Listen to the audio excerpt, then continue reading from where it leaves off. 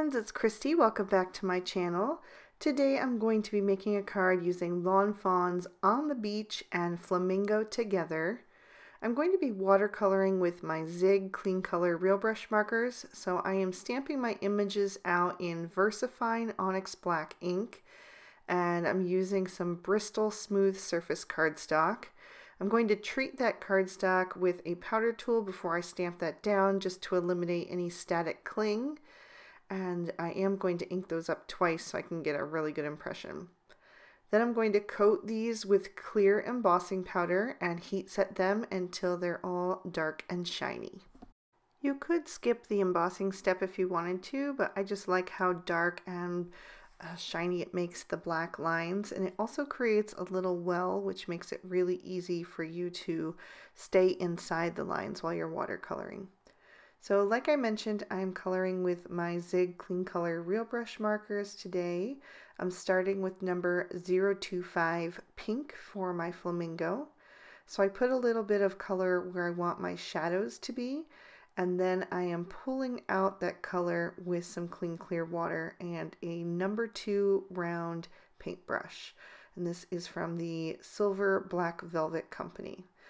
So I am just going to move that color around until I create some shadows and some highlights. And then I'm going to move on and color in one little section of my beach ball. Since it's nice and quick, I thought I'd go ahead and include the whole process today. So I'm just going to pull that color from either end so that I create a nice highlight in the center. Next, I'm going to use number 070 orange.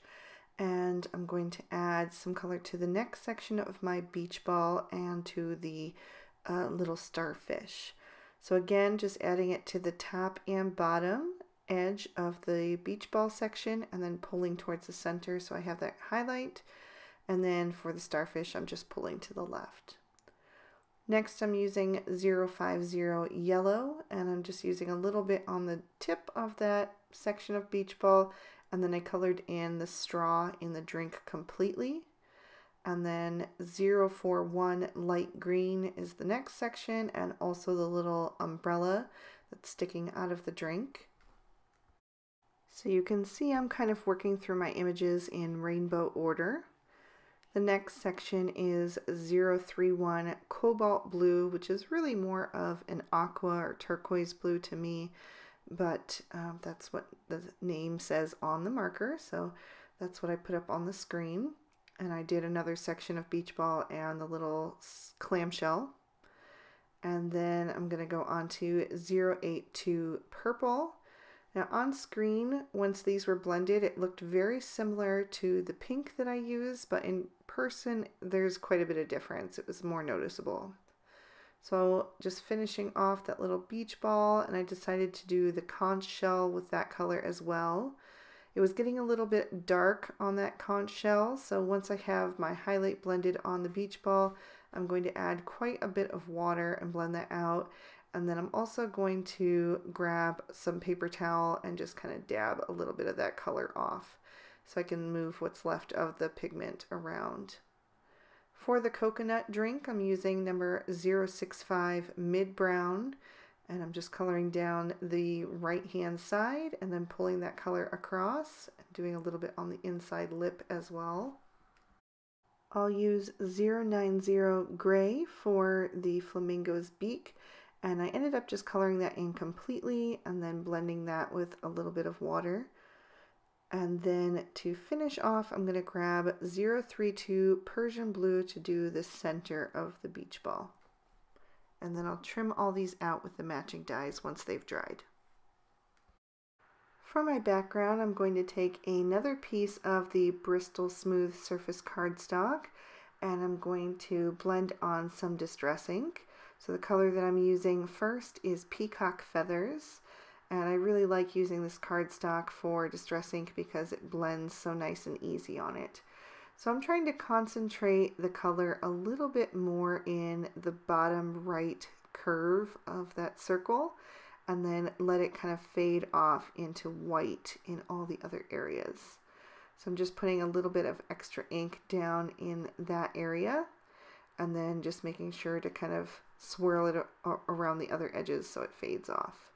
Then I'm going to darken that up by adding a little bit of Mermaid Lagoon, and I'm only adding it down in that right curve there at the bottom. And then I went back to my peacock feathers to just help that blend together. And now I'm adding some antique linen distress ink. I wanted to create a little bit of a sand bar there. It wasn't quite dark enough, so I did go in with some gathered twigs to deepen that up. So I'm just adding the barest amount because I don't want it to get too heavy-handed. I wanted it to just be nice and soft there and kind of blend into the water's edge of what I'm creating here. I'm going to go back to my Mermaid Lagoon and just go over that transition area a little bit more, and then back to the peacock feathers as well so that I have a really nice seamless blend. Once I'm happy with it, I'll grab my Tim Holtz Distress Sprayer and give that a couple spritzes, blot that up with a paper towel. I'm going to blend a little bit more ink because I felt like those water droplets were a little bit too big for what I was going for. And then I'm going to repeat the process with some more spritzing and just blotting that up with the paper towel.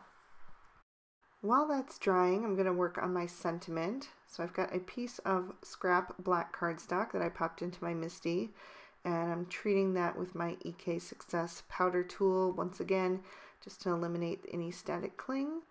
Then I'm stamping down my sentiment with Versamark ink, and I'm going to coat that in some white embossing powder.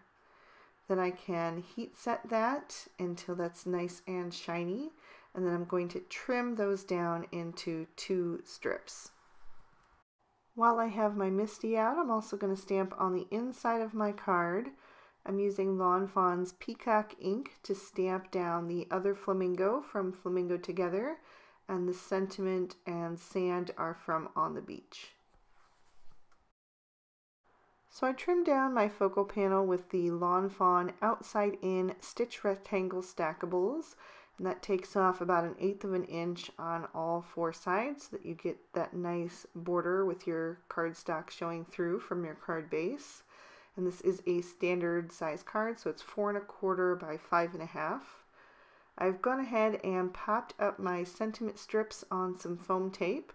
So I want to get those placed how I want them first. I'm not going to press those down too firmly until I have everything arranged.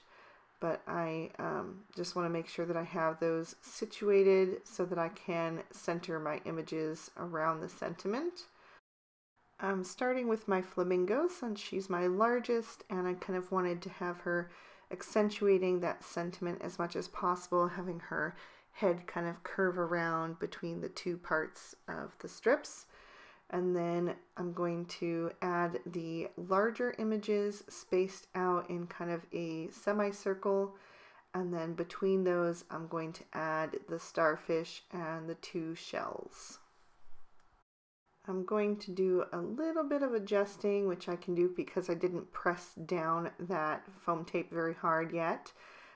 Once I'm happy with where everything is, then I can go ahead and press down firmly to make sure that everything is adhered well to the card. I ended up deciding that I wasn't quite happy with where the sentiment was. I felt like everything was a little bit too low on the card, and that the open space up at the top was just a little bit too predominant. So I did go ahead and pull up those sentiment strips carefully. It did tear up the cardstock under the Seize the Day part, so I had to kind of work with that and make sure that I covered that up.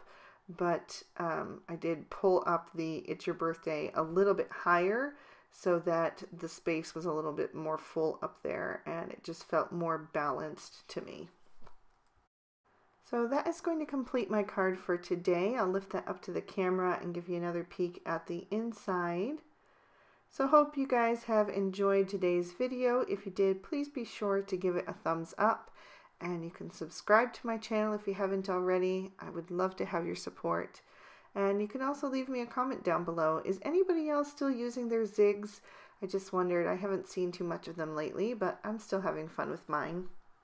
If you'd like to keep on watching, here's 2 extra videos I thought you might also enjoy, so you can just click on those. And I hope you all have an absolutely amazing day. Bye-bye.